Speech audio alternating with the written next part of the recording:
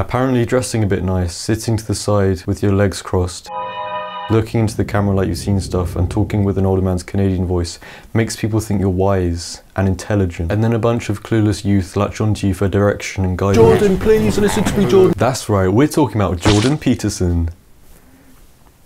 Jordan Peterson, everyone. Jordan Peterson's 12 Rules for Life is a book that sets out to guide the scummy lowlifes of society today so that they can find meaning in it. 20th century history indicates, as nothing else can, You done? the horrors that accompany Okay, loss as I was... of faith in the idea Jordan! So I'm going to take it upon myself to do all 12 of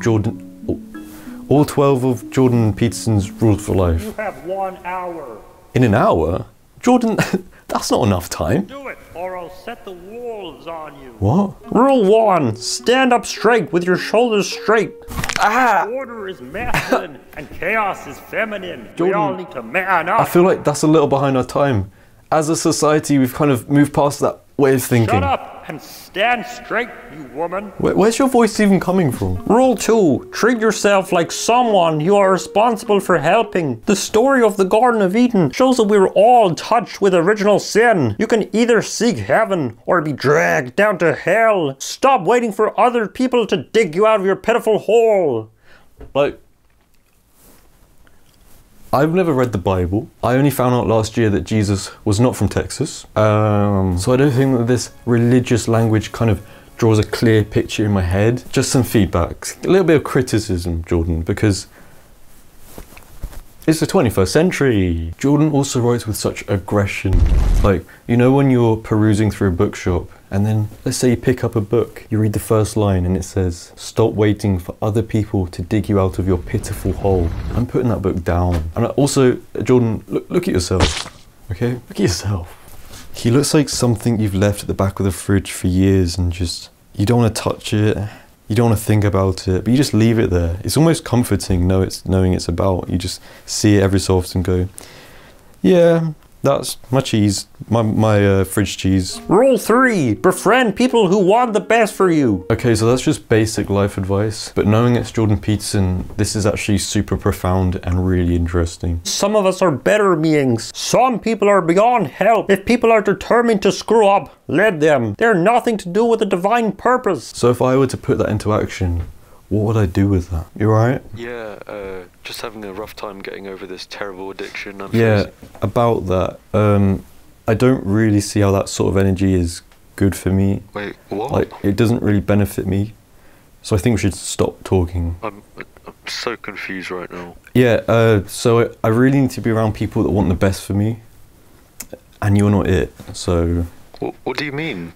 Yeah, well, you're nothing to do with the divine purpose.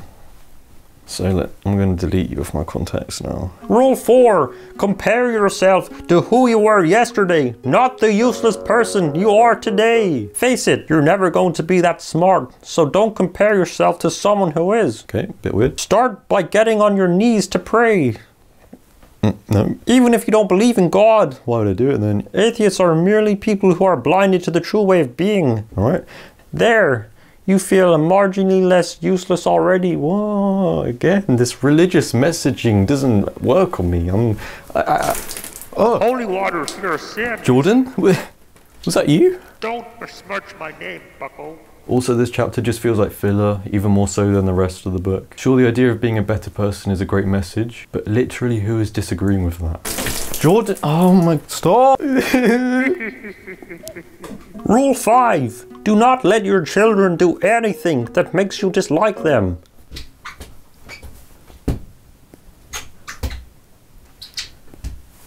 No children here. Remember that children are born with original sin and have a huge capacity for evil.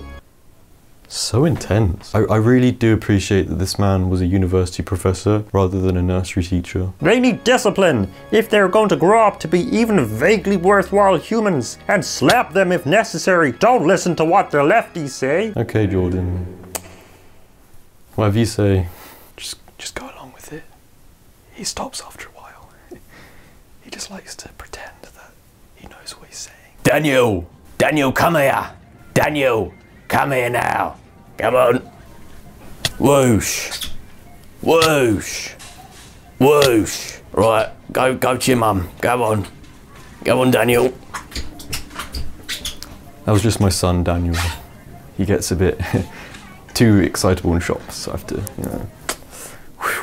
Okay, so he immediately makes it political and then throws in physical abuse as a valid solution. Guys, this is getting a little too real. He's probably done with a sentence and then someone irritated him, like his wife probably cooked the steak medium rare rather than well done. And then with that built up rage, he wrote, Don't listen to what the lefties say. Literally, no one asked.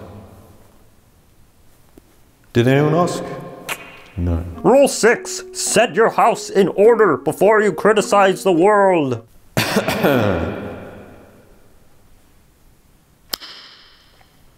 Here is a screenshot of Jordan's house mid-interview. Jordan, maybe set your words in order before you preach them to the whole world. He says, Remember the story of Cain and Abel? No.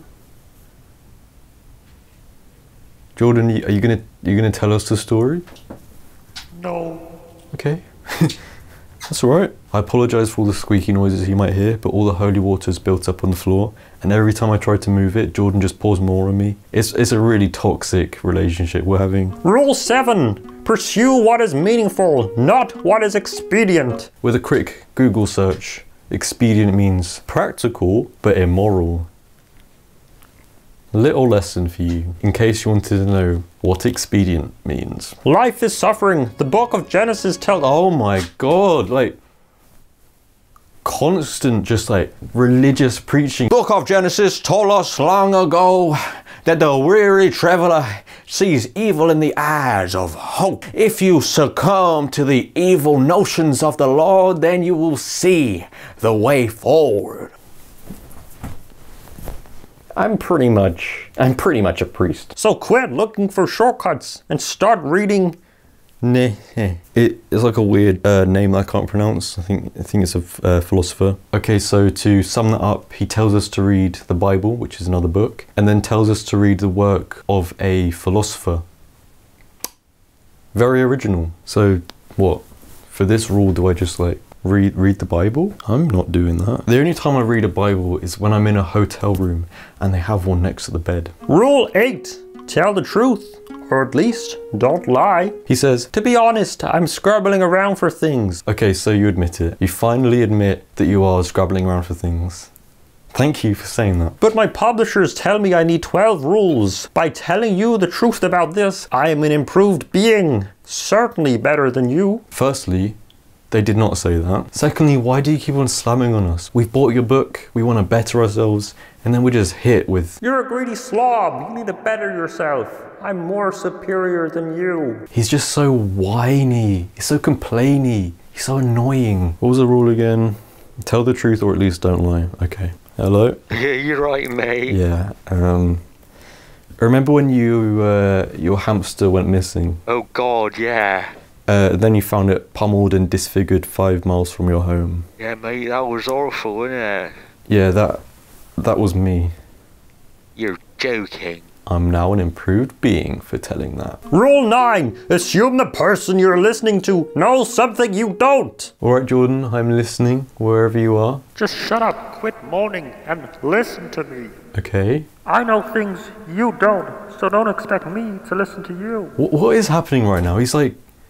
I have mixed feelings. He's just shouting at me at this point. I'm so confused. Oh, I just read my line in Jordan Peterson's voice. He's just randomly like in the book. I'm so confused. Jordan never gets confused because he's an alpha male. He transcends normal human emotion. He is our messiah. Yeah, so that wasn't a rule for life. He literally just complained for ages. He just nagged for a whole minute straight. How am I supposed to take that and better myself? Do I do the same to other people? Because that would make a really miserable world. I don't know, I'm walking home and there's someone cleaning the streets and I'm just trailing them like, Missed a bit.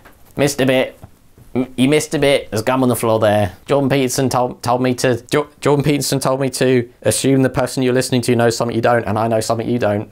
Pick it up. And also, can we not forget that he gave the green light to beating children? Rule 10. Be precise in your speech. Confront the chaos of being. Don't try to beat it around the bush. Things are going to be terrible. Oedipus killed his dad. Ah yes, Oedipus. I don't know if I said that right because I've never heard of it, because it's probably more religious stuff that I don't understand, and it's so frustrating because all he goes on about is religious stuff. He's like just a copy and paste of the Bible, and then he says, get over it, face up to the real horrors of the world. I think throughout writing this book, Jordan slowly fell into insanity, because none of that actually made any sense to me, and it's just... Holy water's really slippy. Yeah, I meant to do that. Everything I just read there made no sense, and I'm kind of afraid what's gonna come up next. Rule 11. Do not bother your children while they are skateboarding. What? This is a rule that's the real catnip for right-wingers. Want to know why the world is falling apart? It's because liberals are turning boys into girlies with their nappy-pampy ways. Oh. That's why the world's falling apart. Oh. Let boys do the boy things and girls do the girl things. Nowhere in the Bible does God say anything about this trans nonsense. Oh. He went there. He went there. Oh, I don't want to read this. There's nothing wrong with men having all the best jobs and women staying home to look after the kids. Yeah, nothing wrong with that. Nothing wrong with that. So back off, ladies, and give us men a break. Yeah, back off, women. Get in the kitchen. Cook me a sandwich. Give us a break. Too long have we been suppressed, trying to keep the patriarchy together. Do you have any idea how hard that is? Cook me a sandwich and a coffee. I want a coffee too. Oh, what was that? It's disgusting. Make me another one. I was right. I really did not know what to expect from that chapter. But now I know that boys skateboard and girls do girl things, which is really eye-opening. Thank you, Jordan. And if you think that's bad, listen to this one. Rule 12. Pet a cat when you encounter one in the street. Ah, that's nice, Jordan. That really took a turn from the last one. It's a nice change of pace. And then he says, okay, so I really am scraping the barrel now. I hate this. I hate how he's trying to sound so real and raw. I'm really scraping the barrel here. There are times to be humble, and then there's times like this. Oh, my life's really falling apart. Let me read this inspirational book by Dr. Jordan Peterson. And then it just says, I'm really scraping the barrel here. Once again, Jordan, I'm putting that book down. I don't care how honest you are. I'm going to read the other many thousands of self-help books. Self-help? Self-help books, which say the exact same thing, but with less stuff about lobsters and misogyny and homophobia.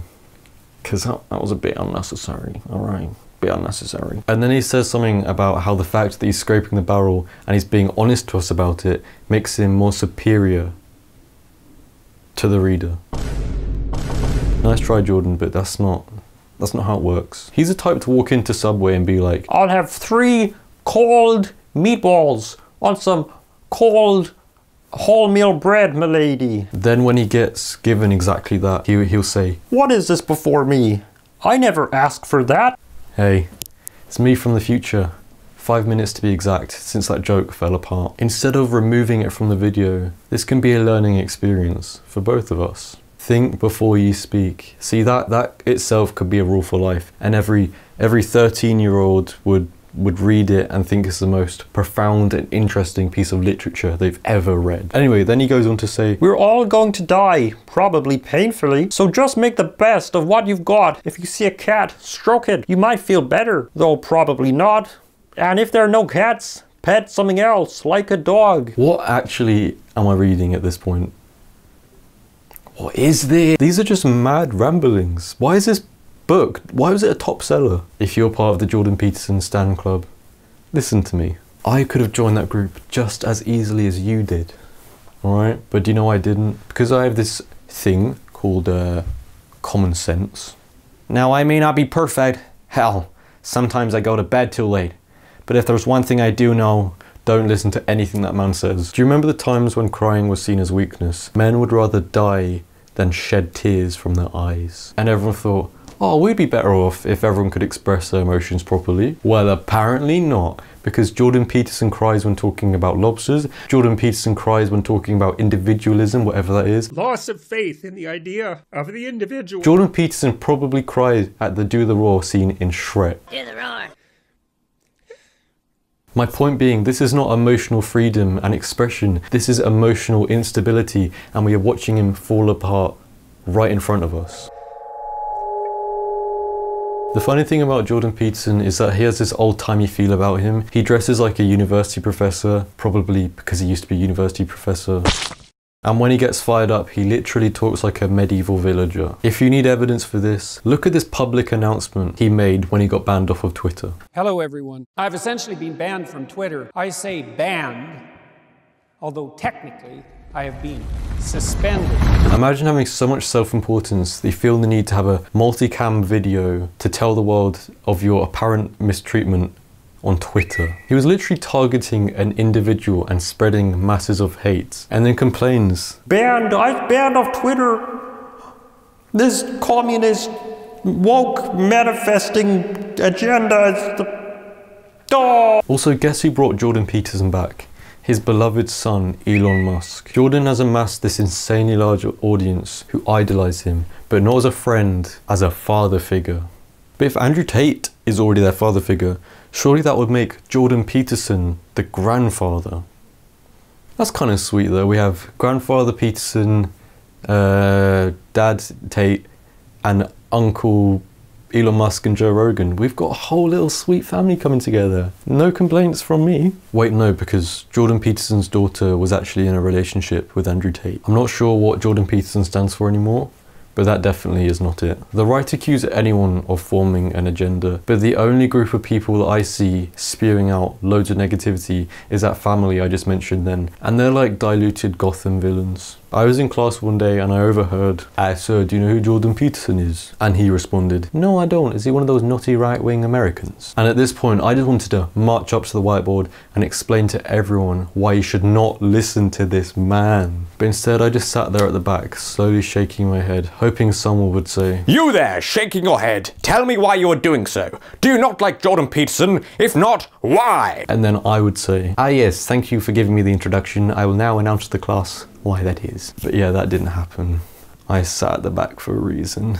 But the real question is, how did Jordan Peterson go from a university professor to one of the most prominent names in right-wing media? It's like he draws you in with his big words and Kermit accent, and just when he feels safe, he throws out some right-wing talking points, and then at that point you either hate him or love him. And then you think back and you go, hang on a minute, he was always like this. I just did not see it. And then you realise, wait, it's actually funny watching him have these mental breakdowns. Thus, the reality of the individual must be regarded as primary. If suffering is to be regarded seriously. Also, I think I mentioned this before, but Jordan Peterson's all-meat diet needs to be addressed. It's probably the cause for all of his hate. Jordan, why don't you stroke a cat? But if you don't have a cat, stroke a dog.